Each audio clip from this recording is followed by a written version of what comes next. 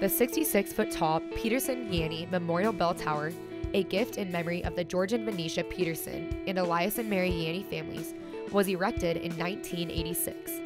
The bell tower was designed as a memorial to UNK's old administration building that housed the campus auditorium.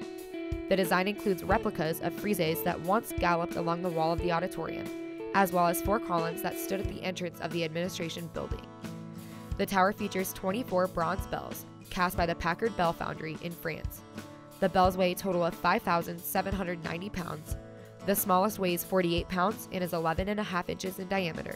The largest weighs 1,477 pounds and has a diameter of 41 inches. The bells actually went silent in 2002 and were restored in 2005 by computer science information systems students at UNK who created new software to get the tower in working order. Today, 30 years after its completion, when students walk across the quad, they can hear songs ringing from the tower.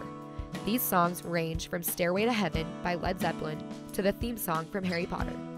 No matter the song ringing from the bells, the bell tower stands tall as one of UNK's most iconic structures.